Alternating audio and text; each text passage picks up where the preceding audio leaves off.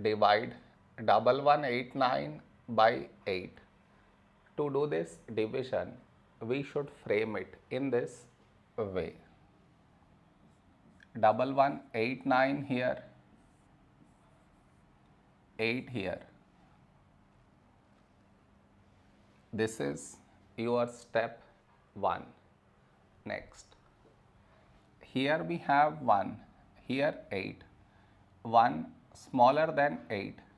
So we should take two numbers, 11. A number close to 11 in 8 table is 8 ones 8. Now we should subtract, we get 3. After this, bring down the beside number, so 8 down, so 38.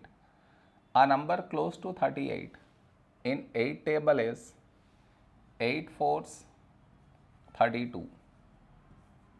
Now we subtract, we get 6.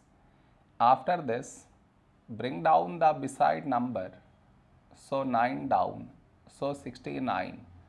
A number close to 69 in 8 table is 8 eights 64. Now we subtract, we get 5. No more numbers to bring it down, so we stop here. This is our remainder, this is our quotient.